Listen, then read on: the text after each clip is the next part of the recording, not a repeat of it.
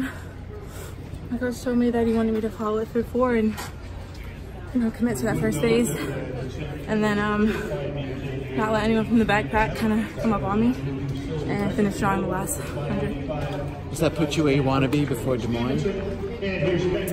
Yeah, strong. I think for us the most important thing is making that team, and not taking that for granted. So going to Des Moines, I'm pretty happy with where we're at.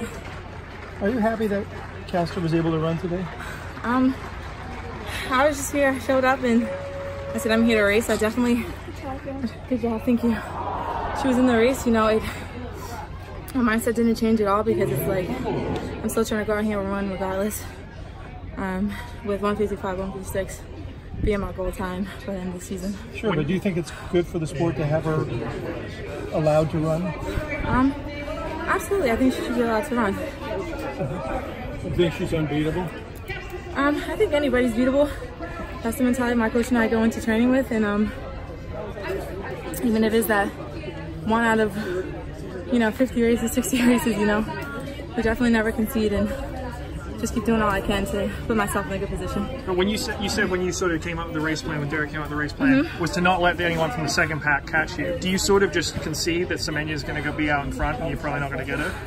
No, I think that's more so, you know, when I race her, sometimes he says that I fall asleep and I don't stay focused and I don't stay engaged. So having something to pinpoint and say, you know, kind of jolts you back into it, because sometimes I do get distracted, is what that's about. Since you should be able to run, why do you think that's something you should do? I think everybody should be allowed to participate. You know, the parameters surrounding that I'm not sure about, but I definitely think she should be able to do what she loves. You said you were trying to get those lower times.